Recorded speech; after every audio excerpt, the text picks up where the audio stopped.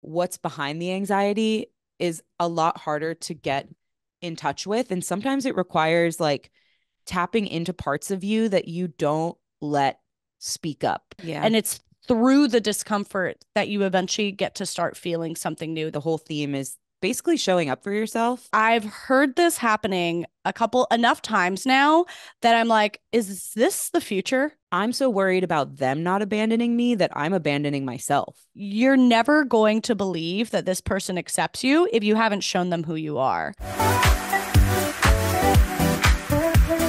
Wow, welcome back. This is our podcast. We've titled it Not For Everyone, and you know that is true. How are you, Jess? I'm good. I was about to fill in the sentence the same way, so I'm glad. We're very Thank aligned God. today. Our energies are Yeah. aligned.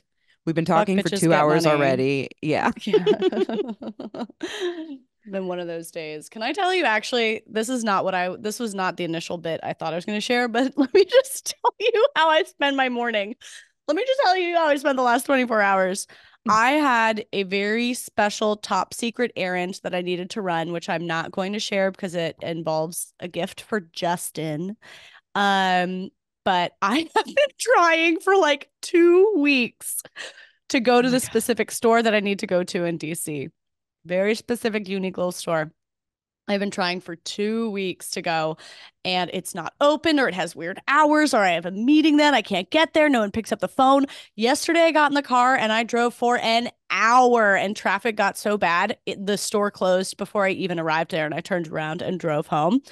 Oh my God. I was like on the phone in the traffic, on the phone, calling the shop, being like, can you please stay open for just like 5 more minutes? Nobody picked up. This morning, it was the only thing on my agenda this morning. This morning was the only thing on my agenda to go to the store because I'm running out of time to do this thing and it's time sensitive. Go to my car first thing in the morning and I'm double parked. I can't leave the driveway. My Oh, car at is your parked into the apartment. driveway at my own fucking apartment. I am Oh my double God. parked in. I just like there's like a worker's car there. I can't remove my car.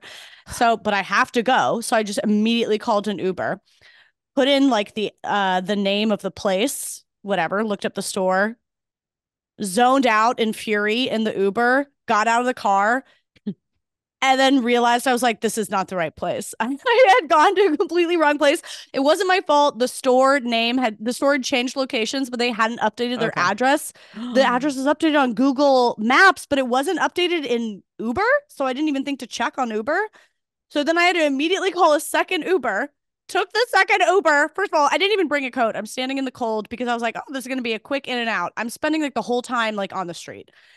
Get the second Uber, finally get to the store. It's closed for 3 days for no reason. They've just put a sign up that they've gone to market. I don't know what that means, but it was not their regular store hours. Someone had gone to market and the store was closed. I had to call a third Uber and go home. This is how I spend the whole morning, and still nothing has gotten done. Oh my God. No good deed Nothing has goes gotten done. unpunished. That's what that is. Ugh. You're trying so hard to do a nice thing, and I the universe doesn't want you to. literally, while I was sitting there on the front steps of this gone to market store waiting for my third Uber of the morning after my car was parked out of my control, I was like, maybe this is such a self-involved thought, but I was like, maybe if I had gotten here on time as planned, like I would have gotten in a car crash that killed me or something. Like I have this thought Yeah, sometimes where I'm like, totally. maybe it's meant to happen, which is I'm gonna immediately say that's insane and egotistical because people die in car crashes all the time. So I'm like, oh, but Jesus, the Lord Jesus Christ chose to protect me Yeah. a Yeah. car crash. It's like there's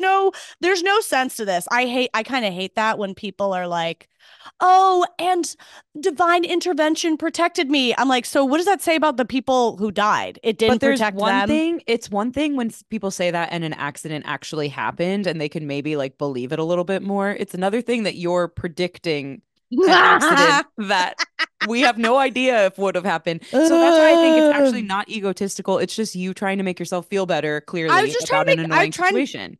I was Yeah. just trying to make the best of the situation by by theoretically threatening my own life and then protecting it. Will you go again to this store? And Yeah, when I have and how? to. I don't know. They're never open and they have the weirdest hours. That's why it's taken me weeks. It's taken me weeks to go. It seems like they don't Oh. update. Oh no, but their address was updated on Google, just not in Uber. Okay. It was, yeah, which is weird. I didn't, why would Uber have like a different set of addresses? It didn't Why make would they sense. have a I different was, partnership? Uber partnerships, you're doing I it wrong. It should be know. Google.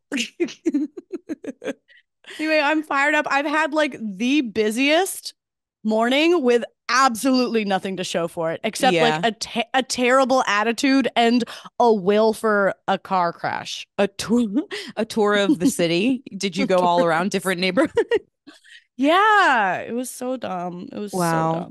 dumb. I'm sorry. That reminds me a lot of that story that I've told before of the time that I was mailing a package to my friend and ended up mailing it to myself. And I had already put it off for weeks.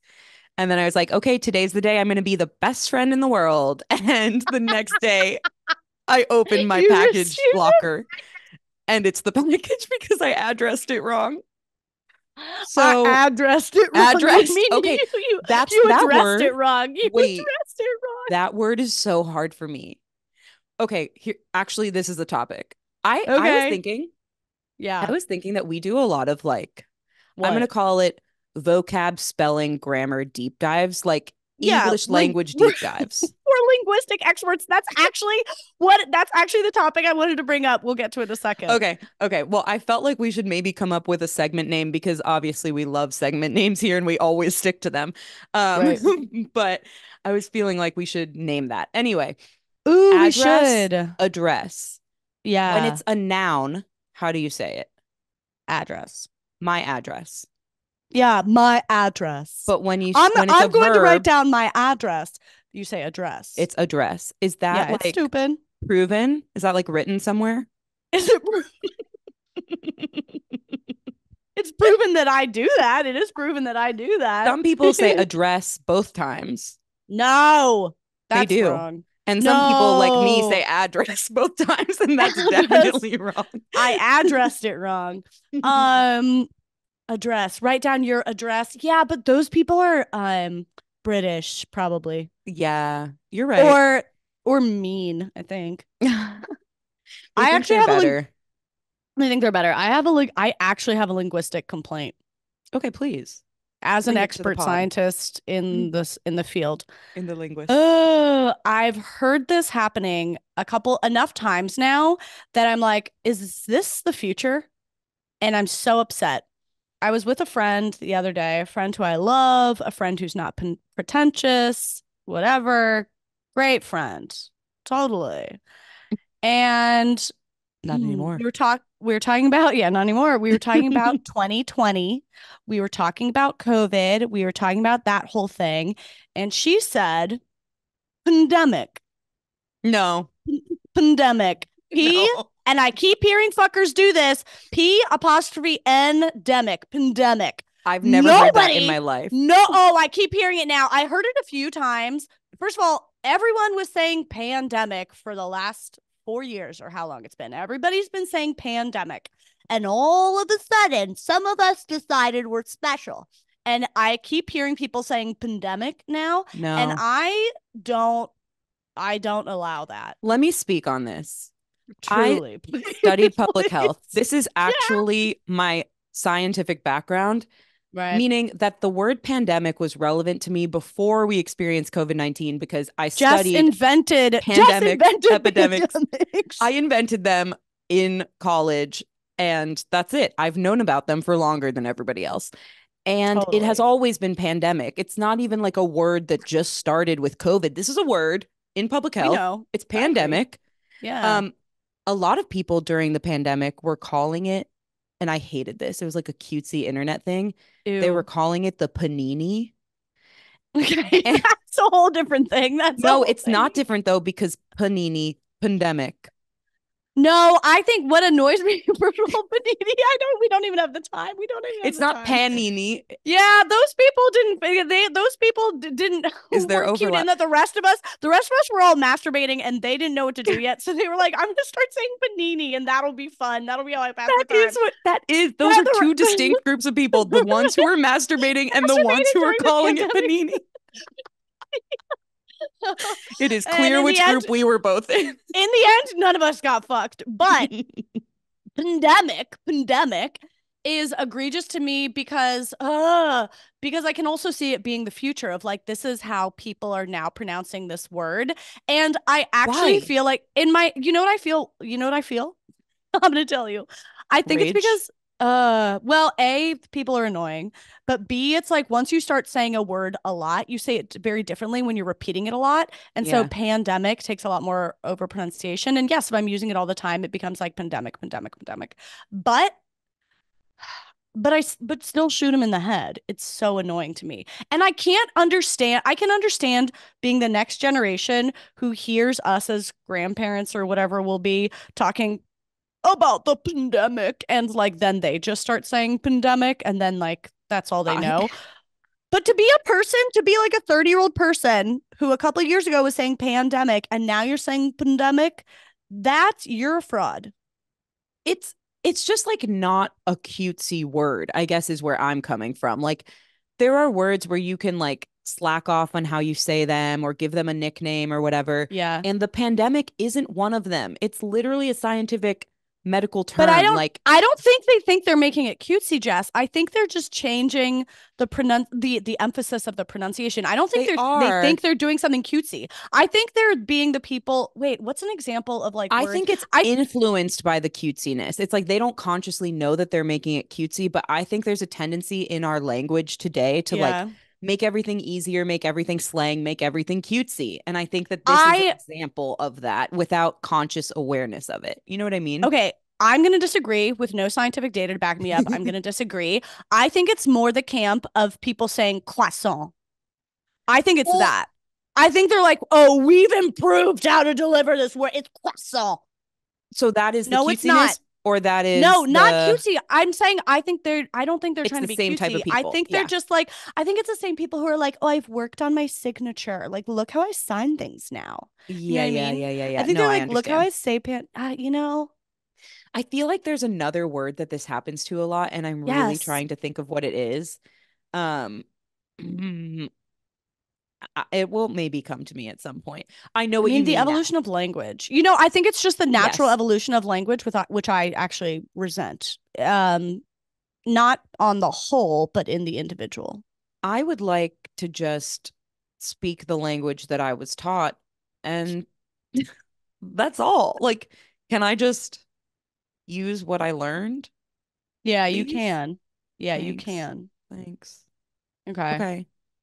Okay. Well, we covered that. I love when we say okay at the same time. Should we get into it? Should we do it? Are we ready to be focused, insightful girlies? Yeah. I think Okay. I've wasted the people's time enough. Been the Let's give them opposite some of that for far too long. let's give them some value now. The whole episode most of the episodes are like a penance we're paying to make up for whatever we've said at the The intro. time you spent listening to us before the value came. That's The right. But time it you'll usually never get comes. back. It Okay. usually comes. Um, Hey. we're doing a for you. Freaking love a for you. These are our deep dive episodes on focused topics that we care about and you care about, hopefully. No, actually, I do think that this is something that comes up a lot in our episodes and in things that listeners write into us. And the whole theme is basically showing up for yourself and all the many forms that that takes and the many ways that that can look. Um, And the many challenges. yeah, Hard, y'all. I it think it's sounds hard. so obvious, right? And it's like the hardest, it's at the crux of everything, Well, it's meaning like, it's what the does that hardest thing even ever. mean? Yeah, it's Right. like so many of these values of like being your own advocate, acting confidently, not caring what people think, like staying Hmm. true to yourself. What is the fucking actionable version of that? What does that mean? Like nobody disagrees to those values on paper, Yeah. but it's not on paper that it's hard. It's in real life that it's hard when the thing you're pressing up against is your friends' opinions, your parents' opinions, your crushes' preferences. Like it gets really hard in those moments. So hopefully we can hit some specifics and talk through how to show up for yourself more, which I would say this isn't something that comes naturally to me. Hmm. In some way, Jess, you have to tell me if I'm wrong. In some way, I feel like maybe it comes more naturally to you. I feel like I admire you in some ways on this. You'll have to share Thank you. your personal journey to say if that's true. Yeah. But my perspective on sharing is not that I'm so great at this all the time. I would say it's something I've had to work really hard and really intentionally to work through. And these are the things that helped me as someone who really relates to struggling with this. But I don't know how you feel. Yeah, I appreciate that that's what you think, but it's totally a biased view. You know, like the way that I present and the Mm-hmm. way that people know me is probably pretty self-assured and self-advocating and like showing up for myself. And that's, I mean, it's my number one value, I would say, is like to be authentic to myself and to show up for myself. That is the most in my life. Like that is what I'm chasing. The whole, I think that's my goal of life. That's my purpose, Mm-hmm. and that's what I'm trying to get to. Um, Sometimes I do it great, other times I don't. I feel like the way that we interact on the podcast, it's so honest. I feel safe here. I feel like I can trust talk when I talk to you and like I can be open. And so you see me in that context. And then we also work together in, you know, on the more business side of stuff. And that's an area of life where I feel I can advocate for myself and show up for myself. Like I feel very steady career in like the career and business realm showing up in these ways. But in personal dynamics, not so much with friends, but definitely in romantic relationships, definitely with my family, I struggle a lot. And so it can, I don't know, I feel like there's probably like levels to it that I've overcome over time. I'm sure that career stuff wasn't as easy for me to advocate for myself when I was 22 as it is now at 32. I'm sure that romantic relationships weren't as easy 10 years ago as they are today.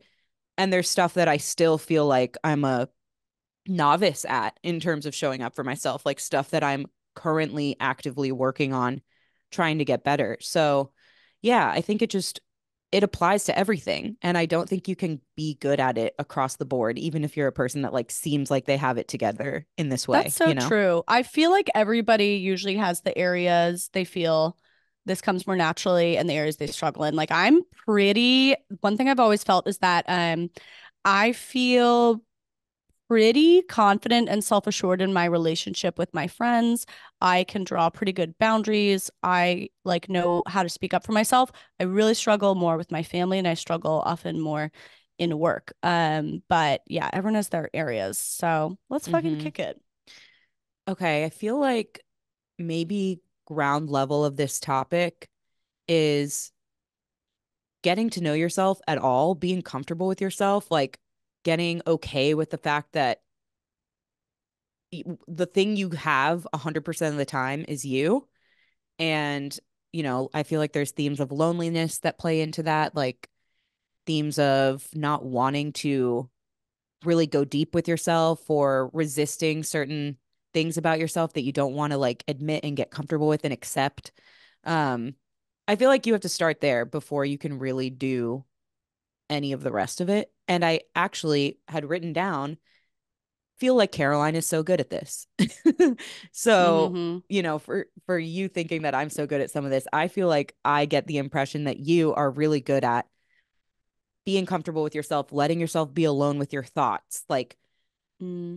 um not being bored when you're by yourself and actually really enjoying and reveling in it and like letting yourself do whatever feels good and think deeply or turn off your brain or whatever. Like, I feel like you talk about it a lot. And I feel like you're a person that I look at and admire the way that you approach that sort of thing. Ooh, So thank you. I don't know if that resonates, but do you have like, where would you start when you think about that topic? Yeah, it's not a super easy answer, but hopefully it's relatable. Um, I do feel people write in a lot about like, how do I like get more comfortable spending time alone? How do I do solo dates? It feels intimidating, but I want to be that person. But like, how do I be happy being single? Blah, blah, blah. And I do very much feel that way now that like I love and crave spending time alone. Like, I literally, this is so lame, maybe, but I will start like dancing and singing walking back from the gym alone or like just having like a great time alone. I'm often literally dancing and singing, and that doesn't necessarily happen to me with when I'm like around people. I love spending time alone. That's so embarrassing, but it's also not because it feels great. And I will say I was not naturally that way. Mm. So if you're not naturally that way, there is hope. I was a middle child with one of four kids in a busy family, and I was very much like a mediator persona in that family, meaning always like trying to bridge the gaps between people and be the main communicator and like I feel like I have to entertain people. By the time I went to college and was living with friends in apartments or dorms, I always needed someone around. I always needed people around me. I hated being left alone. I never spent time alone. It was terrifying to me. And I remember seeing friends who could do it, and I didn't even aspire to it. I was like, no. Mm. That's how fervently I was in this other camp. And then I spent a lot of lonely years in my 20s. And there were years where friends moved away, where I was a bad friend, where I went through breakups, where I was indulging in some unsafe like partying behavior and really isolated myself. I went through some really lonely years. Then I moved to Ohio. I'd kind of gotten my shit together, but was just ended up in a very isolating experience there. So I feel like I went through a boot camp of many years of spending time alone. And it was in the beginning and at certain times super painful, super sad, super uncomfortable. And it is also the space in which I grew very slowly into figuring out what I actually like to do in my own time, how I like to spend time, what I find valuable there. But basically, like, it's not like you say a magic bullet answer, but the more you do it, the better you will get at it. And the fact, if you're someone who never spends time alone and you try and you're like, oh, but I don't feel good. I'm not genuinely enjoying this. It doesn't feel natural. It feels uncomfortable. Don't let that discourage you. Like that's the process. Yeah. And it's through the discomfort that you eventually get to start feeling something new. That's true for basically anything in life. But if you start trying to do that, amazing for you. That's it. Doing scary things, doing the hard things is like what life is all about and growth and evolution is all about. And the fact that it might feel so uncomfortable at first is not an indicator of your capacity or lack of capacity to actually grow into it. That's what I would say. Yeah. First of all, I think it's really funny every time you say magic bullet, as like Jess says. And I realized recently that the phrase is silver bullet, I think, Oh, but magic bullet. But I always say magic bullet, and a you do say magic bullet magic is a type of bullet. blender. Yeah, that's a blender. Okay, it's not like a blender. What I'm gonna say is not like a blender, It's but not like it's a sort of blender, like, but it's but kind of like it's a like a blender. bullet, maybe. Yeah. Anyway, yes, Damn it. I totally Well, agree with what you just said about like the way to get better at this is just going through being really bad at it. I think that's the yeah. answer. I was thinking about that this morning in preparing for this episode. Like everything I think we're going to talk about when it comes to showing up for yourself and knowing yourself and like accepting yourself starts with doing it wrong and going through a lot of discomfort, a lot of pain, a lot of loneliness, a lot of hard times. And then through that, you like build a muscle for it. And you're like, Mm-hmm. okay, like this is what this feels bad. Like I'm actually at rock bottom right now, maybe. And so anything that's not this is improvement. And just like experiencing that over and over until you build a muscle for it and it becomes something that you know how to navigate, two, three, four, 10, 100 times later. Um, so I just really agree with that premise. Like you have to let yourself be lonely Yes. to Feel figure it out, without, yeah. feel it, to figure You out won't how, enjoy like, in it. the future, when that feeling comes up, Yeah. you know what to do with yourself. You know the things that you can Yeah. turn to. And also, it just feels a lot less uncomfortable. You're like, okay, I'm Totally. feeling that loneliness feeling, but like, I'm familiar with it. Like, okay, let me go And I take think a it's walk.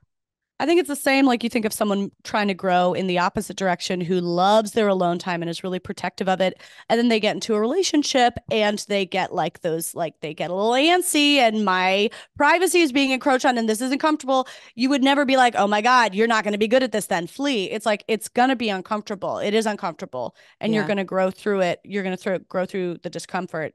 The other thing I think a little more actionable that I did do and I think relates is at some point when I was in my young 20s.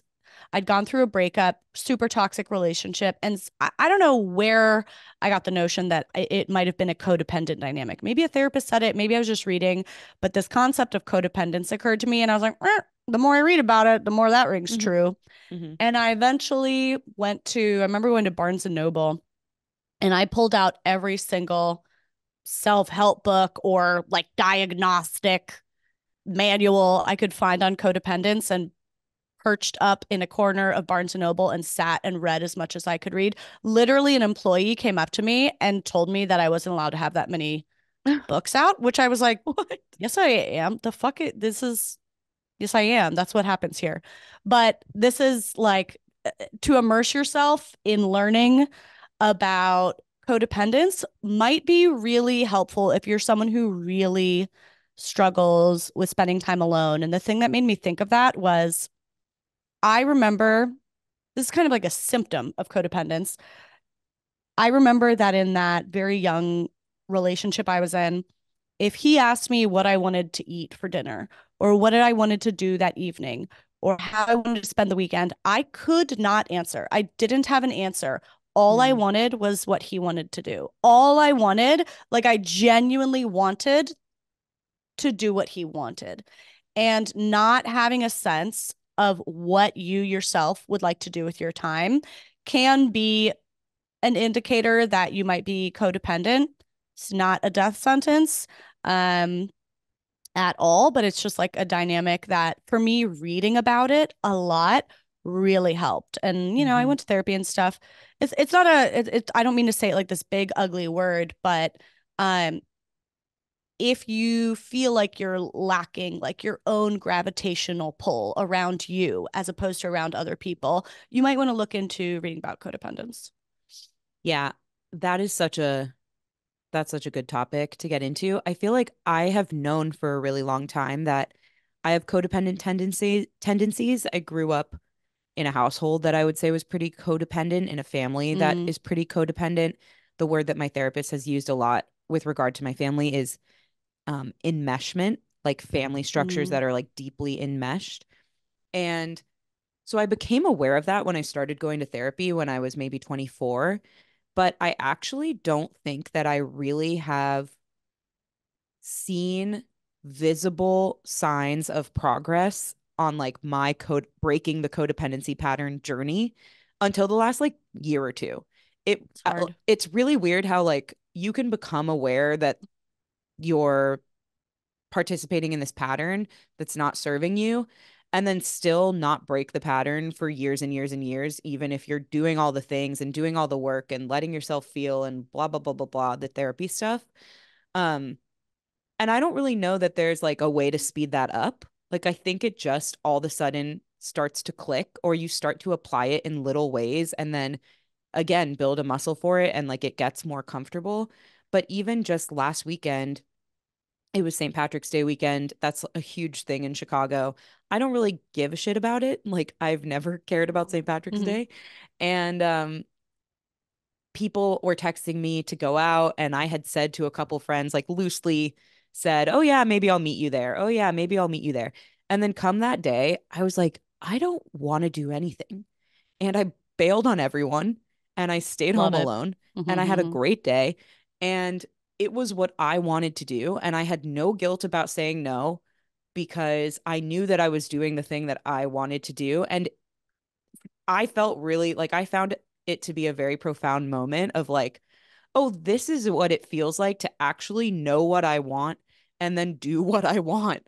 Like that seems simple, but I feel like I spent many years carrying on a codependent pattern that I had grown up with into friendships, relationships, just like how my social life looked. and doing stuff that like I thought I was having fun doing. I always have said about myself, like, I'm good as long as the people I'm with are good. And that is That's kind of true. codependence. It's That's basically codependence. codependence. It's Yeah. it's kind of true. Like I see myself as a pretty flexible, adaptable person. I think that's something that I value about myself. It's not like I have to totally erase that about myself, but at the same Mm-hmm. time, I realized that some of it was just like me completely overlooking my own needs and my own desires so that other people would be happy and so that I would be viewed favorably by them. And really, only within the last year do I have these little moments over the weekend saying no to Mm-hmm. friends, whatever, where I'm like, oh, this is what it is that I've been working towards this whole time. Um, I do think that's huge. I think it's totally huge. And I think anyone can relate to that because underlying that feeling, I would think my experience of that is like, well, if I don't go out and meet them and do what my friends want, then I won't be lovable. Then they mhm. won't choose me as a friend. Then I'll lose them. Then I'll be alone. Like whatever the fear is, you have to get honest for yourself about like why is doing what other people want the thing that you just want? What's the fear? What's the threat? Yeah. And I think when you can grow into a place of like, there, I can make a different choice and still be a person worth choosing, or I can be alone and still be, still have a sense of value. Yeah. It's a big, big change. I think for me, the codependence thing is really tied up with a fear of abandonment. And something that I've also been realizing lately, and I talked about in therapy just last week, was so much of what dictates like what I do in my life is not wanting to feel abandoned by my friends, family, loved ones.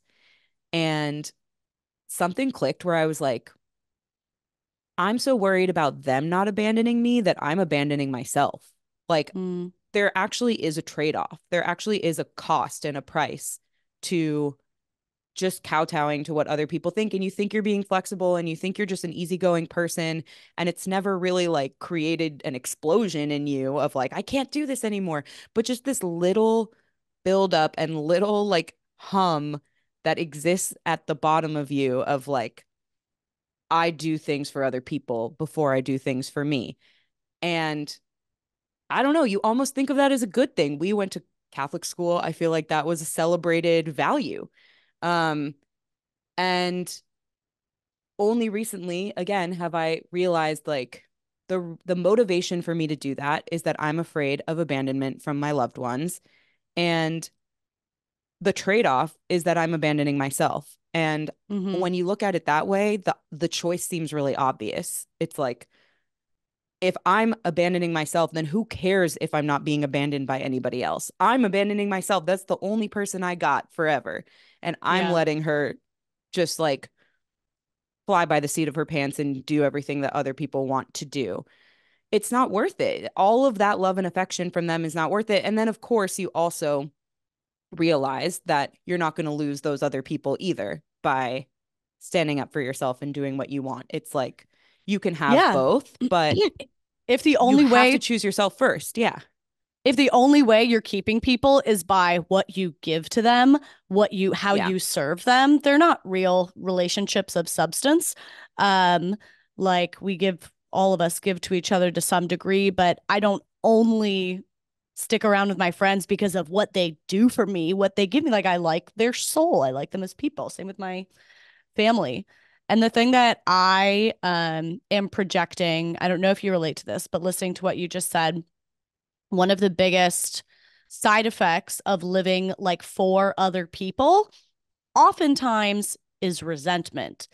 There's Mm, something very, very different about like doing things selflessly, giving to people just because you love them, giving to people because you just know it's what will help them, doing things because it will make their lives easier. That's very different. That's lovely. And we all should and do that. But that's very different from accommodating people and doing things for people so that you will be treated and seen a certain way. Mm-hmm. That's when you get to like, I think there's a stereotype of like the parent or the mother who gives everything for her kids and she sacrificed everything and I did everything for you and I can't believe how I'm being treated. It's like, if you are giving something quote unquote selflessly and you're going to have resentment at the end of it, you're not giving selflessly. It's Yeah. not really for other people. If the price at the end of like someone, if there's only like a specific way people are allowed to receive your selflessness, otherwise you're going to resent them. It's not selfless and it's not for them. And you'll probably end up running those relationships into the ground anyway. So Mm-hmm. that's one thing that really helped me to think about like, what's the difference between just loving people and doing some kind of like codependent pattern? And it's like, is there resentment at the end of it? I feel like the hardest part of that is getting honest with yourself when it is fueled by resentment or where there's resentment on the other side of it. For me, it's hard for me to admit to myself that I would be doing things for people that I care about, expecting something in return. And yet I know that that is true. And that is okay. It's like part of the human existence, I think, that sometimes you do things selflessly and sometimes you do things and there's kind of like a trade or there's kind of like something you want to get out of it. I don't think that's Mm-hmm. inherently bad, but I think being honest to yourself about when it's one and when it's the other is the key. And Or how extreme the balance is, really. yeah, exactly. And I find it hard to let myself admit I did that thing for my friend. I went above and beyond for them when they were going through their breakup and, showed up for them in this, that, and the other way. And like, yes, I care about them and I want to do that. But then part of me also wants to be rewarded for it, to feel recognized, to feel appreciated, to feel loved. And if they're going through, I've had this exact situation happen where I felt like I really kind of bent over backwards for a friend going through something. And I did it out of the kindness of my heart and out of caring for this friend. But at the same time, I was receiving kind of mixed messages about their appreciation for my efforts because they were going through something and they weren't really like able to say clearly every time in a loving way, I see that you're doing this for me. Thank you for doing this for me. I'm going to be a good friend in return. And that's okay because they were dealing with their shit. But that really, um, just really like irked me. And then I had to deal with this cognitive dissonance of like, I did this because I love my friend, but I guess now that she's not really like showing up in the way I thought she would as a response, I don't want to do it anymore. And so like, was it for her or was it for me? I find that really, really Yeah. hard. I don't know. I don't Yeah. know if there's like a clear way to differentiate. I think it's kind of human nature to want both sometimes. I think there's some of both. Yeah. Yeah. I don't know. But I do think there's something to that of like being I mean, to being clear do on what your intentions are.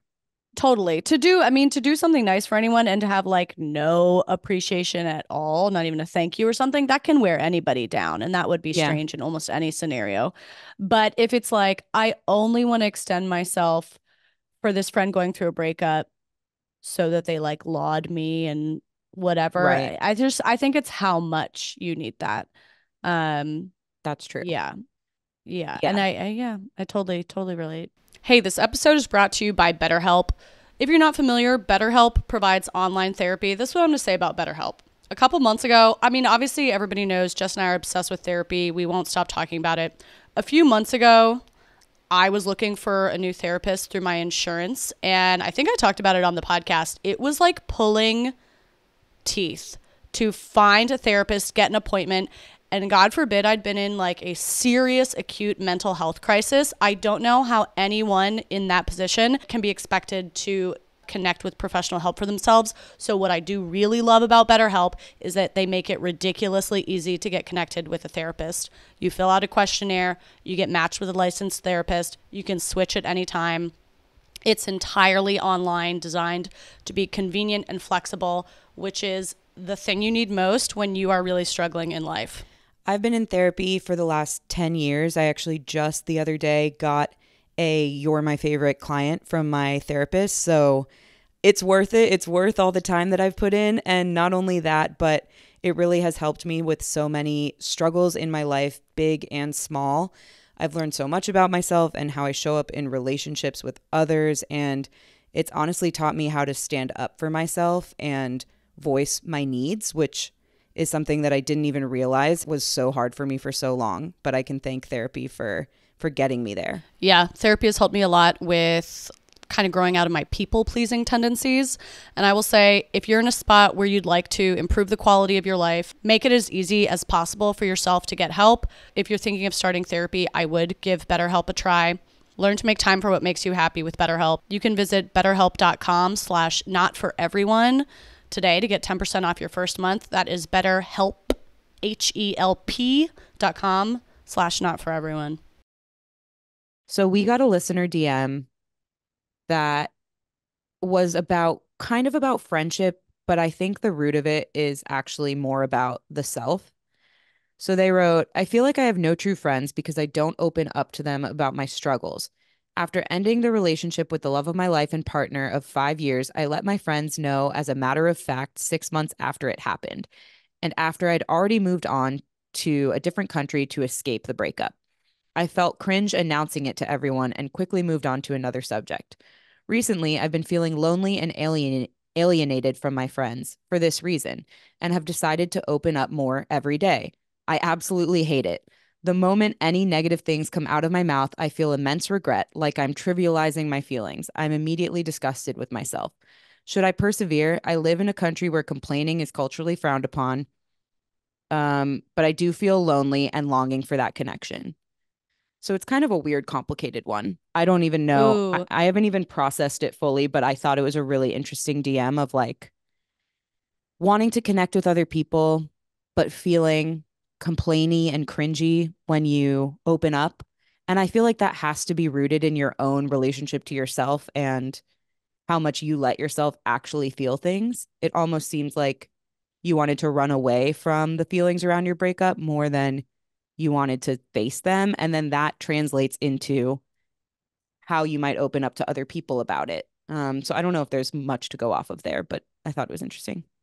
Well, I guess I had like two immediate thoughts. The first of like, if there's a cultural difference in a country, that can be Mm, a real deal breaker. Like there are severe, very real cultural differences just within even different parts of Europe, within different parts of North America. That's even true like in like different parts of the United States. hmm People connect differently.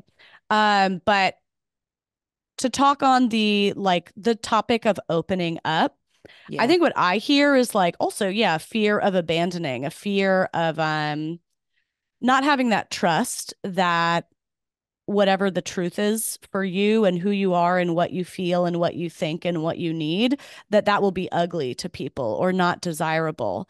And I haven't struggled with opening up as much in friendships, but I've struggled with it a lot in my with my current boyfriend.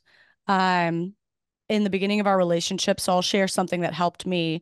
Like I felt very protective, um, walling off parts of myself, censoring myself, not wanting to show who I was, wanting to be able to fully verify first that I could trust this thing, Mm, fully verify for sure that I could be safe here. And eventually my therapist was like, you're never going to believe that this person accepts you if you haven't shown them who you are. It is by testing the ice and putting your foot on the ice that you get to find out if it's able to hold your weight. It is hmm in doing that every single time you put your foot on the ice, you get to build that trust in the relationship for friends or romantic relationship. It's by taking those risks. It's not by you don't get to secure like the certainty first. It is by Yeah. taking the risk. And in fact, in any relationship, to pursue certainty and eliminate doubt completely, the pursuit of that will actually ruin it. The pursuit of certainty um, will probably actually ruin your trust and ruin the intimacy of any relationship. Like there is a leap of faith you have to take, and you can take it in bite-sized ways, but I mean, to me, it's the fear of, yeah, somebody's not going to love you. Someone's not going to accept you for the real person you are. But the only way that you get to find the people who do is by showing them who you are. That's the only way. In fact, the activity of keeping yourself under wraps kind of perpetuates the idea that people can't accept you. Because then I'm hanging out, I'm talking to this friend, and she doesn't even know who I am. So Mm-hmm. it just perpetuates and reinforces that in my experience. Yeah, you become like two ships in the night. You're just missing each other and like Mm-hmm. not being able to find common ground. I like what you said about pursuing that certainty that you can trust this thing is actually the very thing that will erode the trust because Mm-hmm. rather than Because that's not what showing trust is. That's proof. yeah, You're looking for proof. That's not the rather same as than trust. extending the olive branch of like, okay, I'm going to say this thing about myself and it's taking a lot for me to say that, but hopefully you can kind of meet me there and then we start to form the trust. You're just deciding for them that they can't handle that and that they can't handle you. And then you're doing the opposite because then they don't feel trusted. It's There's just no self-fulfilling. way that it can, yeah, it's a self-fulfilling prophecy. That's right. So I think that part is the biggest thing that I have learned is like, and I think for me it is shows up more in romantic relationships than friendships too, of like I have to step on that ice. I got goosebumps when you used that analogy. That was really good. High five. I have to step on the ice and test it. And yeah, test it really. Like I hate to say test in the context of a relationship, but it's like it's extending the olive branch. It's like let me go 1 foot forward and see if you come with me. See if you meet me there, you Yeah. know? And And then if we they can do another foot don't, forward. yeah, if you share a joke that doesn't land and it's your real sense of humor and like it doesn't land here, uh, I'm not going to say it's not heartbreaking because it is still heartbreaking. Sometimes you want to be friends with people and like they're not interested. That happens Yeah. to me every fucking day. But after that feeling of rejection is that feeling then of like, well, why would I want to hang out with someone who like doesn't care about my pain from this breakup? Why would I hang out Yeah. with somebody who doesn't like my sense of humor? Like truly pretty limited returns on those exchanges. And you only get to find that out if you try it out. I also think, though, something that can happen in that scenario is that you start to change yourself. You're like, oh, they didn't like that. They didn't respond well to that. Well, then maybe they'll like this type of sense of humor. Or True, maybe they'll true. like if I show up in this way instead, or talk about my relationship in this way instead, or don't talk about my relationship, talk more about my work. Like maybe that will connect with them more. Like sometimes if you aren't secure enough in yourself, if you don't know yourself well enough to be like, I'm going to be myself and see if they meet me there. You can't Yeah. test that if you don't know how you authentically show up or if you're not solid enough in how you authentically show up and are too quick to be like malleable to the other person. Um so I don't necessarily think that's what's happening with this listener that wrote in, but I think that is a common reaction to, oh, they thought that was weird. I feel like I detected something awkward and cringe and like they just didn't seem receptive to that rather than deciding, okay, they might just not be like a person who I can have that level of closeness with.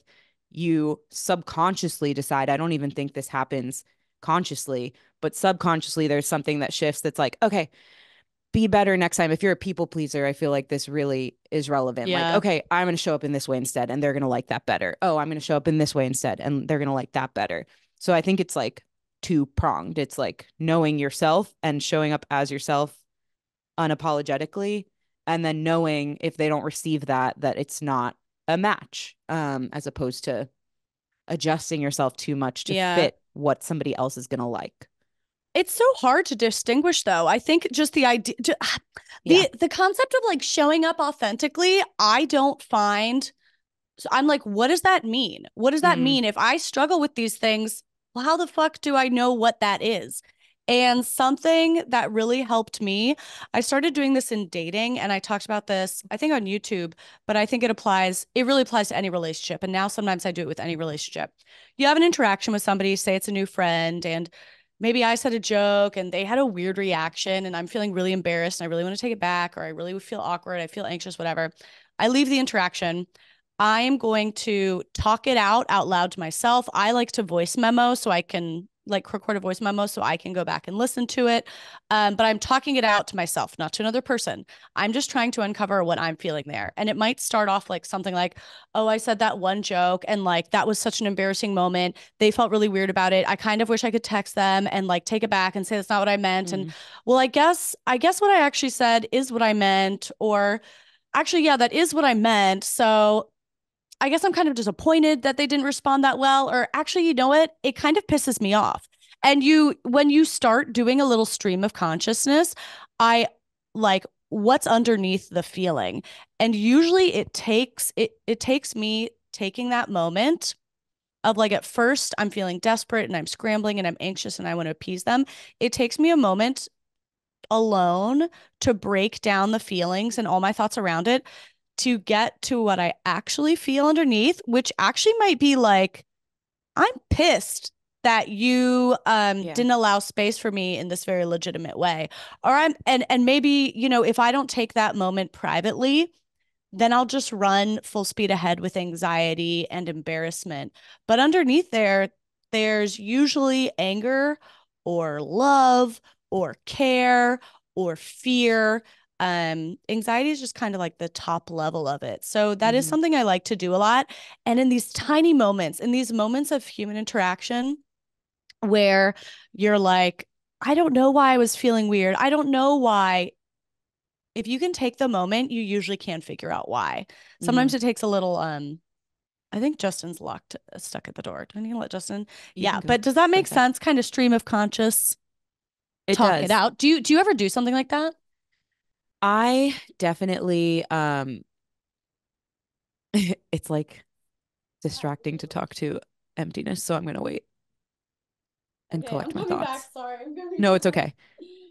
Okay. Um yeah, I really like that. I think what I've done is instead of leaving a voice note, a very similar thing of like writing it out and writing a letter to the person, to myself, whatever, like the things that I wish I could say about the weird interaction and Mm-hmm. just letting that pour out of me and not really thinking about it a ton.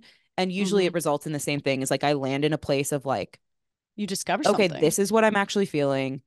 Maybe this is what I understand about the way they showed up, but also this is how I feel about the way I showed up. And so I can like kind of get the full picture of what happened and decide, do I want to do anything more about this or do I need to leave it alone or is that person not for me? Like I definitely will open up a note in my iPhone notes app and just like blah everything and get to the bottom of it. Um, and I do feel what you said about anxiety being the top layer. That's something that I've been realizing in EMDR therapy recently is like I anxiety is a very familiar feeling that comes to my body. Like I feel it in my stomach, I feel it in my head. I know what that is.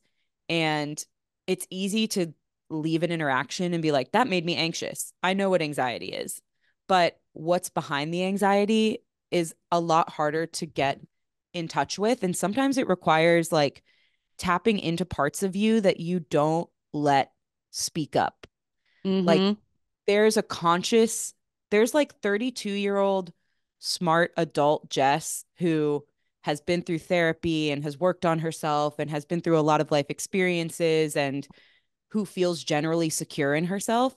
And she's not the person that actually I should be asking how I feel when I'm anxious. She's not here anymore. Let's find like the little The tiny child. inner child who's like The exiled child. in the bottom of my soul, who I Yeah. don't ever ask how she's feeling because I just want her to go away because she makes me upset and she makes me anxious. She makes me feel weak. Let's ask her how she's feeling. Mm-hmm. And so it really requires like tapping into parts of yourself that you often try to quiet with your like intellectualized brain. Um, and being like, how's that part feeling? Let yourself feel the anger. Like maybe cognitively, I know this seems a little extreme to be angry about, or like anger is unattractive or something. So I'm not going to let it show up. But if I ask 5-year-old Jess, who's deep, deep inside of me, how do you feel? She might feel angry. And like that's who I need to tap into and get to in order to process how I actually feel about it or how all the different parts of me feel about it and then move forward. I love that. I love 5-year-old Jess. I do actually the same thing. Just recently, I started doing this with young Caroline in a moment where I'm like, oh, I guess, my initial anxious feeling might be like, oh, that social interaction was like so awkward. I said something so embarrassing, or like I misread a situation, blah, blah, blah. And it's really easy to judge current me. It's really easy to hate or to condemn current Caroline. But if I have to visualize, I have to literally put young Caroline, like 5-year-old Caroline, in that scene. She did that. Mm, Young Caroline showed up to a party and really wanted to make friends and really wanted to find connection and shared something from her heart. And it was received really poorly. And everyone thought it was weird. And like all she wanted was to connect with people. yeah. That person I can have empathy for. And I can feel anger on her behalf. I can feel like outrage on her behalf. I can feel sadness on her behalf. And all those are very different than feeling just like shame and anxiety. So I love the Yeah. child proxy. I also think it goes back to the fear of abandonment thing. Like thinking about abandoning that little child in us is unheard of, upsetting. Like, I don't want to abandon her. Thinking about abandoning me today, it's not that I want to abandon myself as I am in my current age and form, but life has displayed over time that, like, sometimes abandoning yourself is what has to happen to get through a moment or to get that job or get that opportunity or whatever. Like sometimes we've learned over time that like, don't tell me what I actually need, body and brain. Like I need to just do this thing because the the picture of what my life is like requires it of me. And thinking about that with a kid is not the same. And so it can sometimes help me um tap back into like I don't want to abandon myself because it's much more normalized to just like coast over our needs and emotions as adults, I think. I mean, it happened to us as children, sure, but like me doing it to my own child version of myself is not Yeah. something that's going to happen. Yeah. I don't know. That was very abstract, but follow the I picture in agree. your head. Yeah. I agree. Another thing that I've seen people write in about a lot, and I really relate to this attitude, is people saying, like, how do I stop feeling anxious? How do I stop feeling unconfident? How do I stop feeling not enough? Blah, blah, blah, blah. And like, of course, yes, no one's aiming to feel unconfident. Nobody's aiming to feel anxious. I also agree. I would like a little bit of relief from that. But there is something to knowing that like everyone kind of has their shadow to some degree, and everybody has their thing. For some people it might be they struggle with anger issues. For some people it might be they struggle with body image or their self-confidence or alcoholism or intimacy, or like most of us have our thing or multiple things. And so the idea that like I'm ready and I'm done and I'm healthy once I've eliminated it is kind of a recipe for disaster and disappointment. The idea that like you're not like lovable and whole and ready to be in relationships in the way that you are right now as an anxious person, as an unconfident person, as a person who struggles. There's a trap of that. There's like a self-improvement trap actually of always trying to improve. The actual like I try to use the term self-improvement less and less because it implies um that like what's here isn't actually good enough. It's kind of the Hmm. opposite. The attitude of self improvement is kind of the opposite of a lot of the therapeutic things we talk about. The idea that like, well, I'll be fixed and I'll be good and I'll be ready when this isn't a part of me. Um, and the truth is that there's actually, it also probably glosses over the fact that the people who love you, like, they know that you're anxious or they know that you aren't the cockiest person on earth or whatever. And there's probably a flip side of that that makes them love you and also like lends itself to what makes you great. Um, So while I also personally freak out when I feel anxiety, I freak out when I feel insecure. It's not the state anyone's aiming for.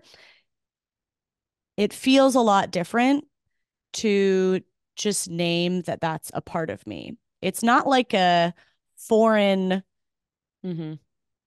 entity that's encroaching on me. It is a part of me. And finding the way to be the friend or be the girlfriend or be the sister or daughter who often feels unconfident or often feels anxious and like kind of embracing it um feels very different. It eliminates a lot of that resistance. Yep. Kind of vague thing, but I do think there's a bit of a self-improvement junkie um pitfall that means you're kind of never happy. Mm-hmm. Yeah, I have been working on this actively recently, and I have a good example that I was just talking about in therapy. Um, I think like at the core of a lot of the things that I work on in therapy is this notion or this fear really that I can't fully be myself in certain settings with certain people, in certain dynamics, in certain contexts. And I was recounting a story of a conversation that happened with my family a few months ago. And it really wasn't like a big offensive conversation. It wasn't an argument. It was just something that like my parents and sister were sharing their perspectives on. And I felt like I didn't have room to say what my perspective was. And I kind of shut down as opposed to what I thought would be showing up as myself. Like the narrative I had about this interaction was like I couldn't be myself. I shut down as opposed to being myself. And I am now doing this form of therapy where we're going really deep on the inner child work, EMDR, and something shifted. Like I thought that going into this therapy was going to help me in situations like that still show up as myself and just say the thing that I believe or just be this confident person that I am at work or whatever it is. And my therapist offered a different perspective, which was like, what if you shutting down was you being yourself? What if Mm-hmm. that's you protecting yourself? What if that's actually a well informed mechanism that you've developed in your life Totally. where you read a situation and you determine, you know what, this isn't going to be the situation where I speak up. This is going to be the Mm-hmm. situation where I quiet down. And that's not you not being yourself. It actually is you being yourself. It's just a different side of you that's more protective and playing it safer and taking less risks and being less loud. And that was like a mind blowing realization to me. I was like, I thought you're Yeah. supposed to help me be myself. I thought you're supposed to help me be this like same person I am on my podcast in every context. And that's not what the goal is. That's I not don't who think I it's the am goal at 100% of all. the time. Right. Yeah. But I had this like notion in my head of like, I know myself to Mm, be confident and um vocal and self-assured and have a perspective that I think is valid and important and informed and worth listening to, and of course that has ego wrapped up in it. But I also think in my personal relationships I generally want to feel that the people that I love and care for like want to hear what I have to say and want to leave space for me to show up in this like full way. And so I thought that the goal was, okay, I would like to show up that way with my family in these awkward settings and situations and conversations too. And just the shift of I actually am showing up as myself. And that's just that yeah. myself isn't self assured 100% of the time or isn't like vocal about her opinion 100% of the time is such a gentle shift that like changes everything. And Mm-hmm. there's also this book that I've been, I won't say I've been reading it because people know I don't read, but I've been looking at it sit on my nightstand. And it was recommended by this therapist, and it's called No Bad Parts by Richard Schwartz. And if you're watching on YouTube, I'm holding it up right now. Um, it talks about this same concept of like, there are no bad parts in you. Like all of these things, the things we like best about ourselves, the things that wish would be different about ourselves. They are, at the end of the day, all parts of ourselves, and they all have a reason for being there, and they're not inherently bad. Is So it a book on internal family systems? it is, yes. Yeah, okay. That's a kind of therapy if people want to read about that, which I think is really interesting. Internal family 100%. systems. 100%. Like there's a whole Yeah, family within you of all these different parts, and they they have their exist for a reasons for reason. showing up at certain times. Yeah. I definitely disagree with the idea that we're all supposed to be 100% ourselves everywhere. That doesn't make any sense to me. It's like I have a job. Like Right. if everyone just gets to say every single thought and feeling they've ever had all the time, no matter Yeah. the circumstances, A, we're no longer living a society. B, you're just describing Twitter. Like that's not the goal. That's not fucking good for the individual, and it's not good for the community either. And I think there's such a difference between deciding to be quiet in that moment you described because you're afraid people won't like what you say. Like that's one thing. And it's different to decide to be quiet because you're protecting yourself in a healthy way. It's Mm. like if I fucking strut through a lake full of sharks, I don't think that's physiologically possible, but if I enter, keep going, keep swimming in this lake full A of lake. sharks, a lake, yeah, I don't know how this happened. Saltwater It's lake. whatever, dude. Mm. Uh, and every time one of my legs gets bit, I would be a fool to keep swimming in there without a proper shark cage around me. A perfect metaphor. It's a perfect It's metaphor, and no one perfect. can debate it. Yeah, like at a certain point, you would be a fool to keep putting yourself in that position if it's going to hurt you. So that's actually a way, it can be a way of taking care of yourself. I Yeah. definitely disagree with the goal of being yourself everywhere else. There's no self. We're different. We're changing all the time. Right. And that kind of makes it harder. It makes it I harder know. because it's less concrete and it's less It's less clear. clear cut. Yeah. It's less Yeah. like I am this thing all the time. You're not. Never. Um, Never. I feel like we crushed that. Wow. Are we healed or fucking what? We're so healed. It's crazy. It's crazy out here.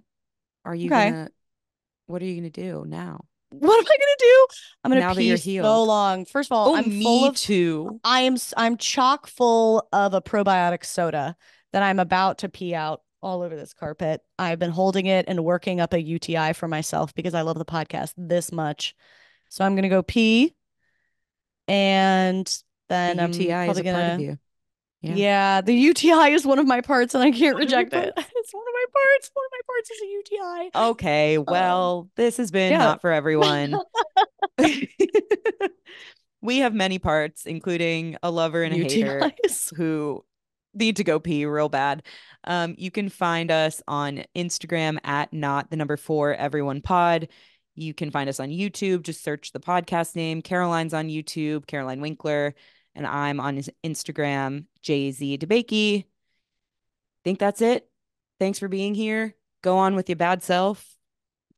That's it. That's Kisses, kisses.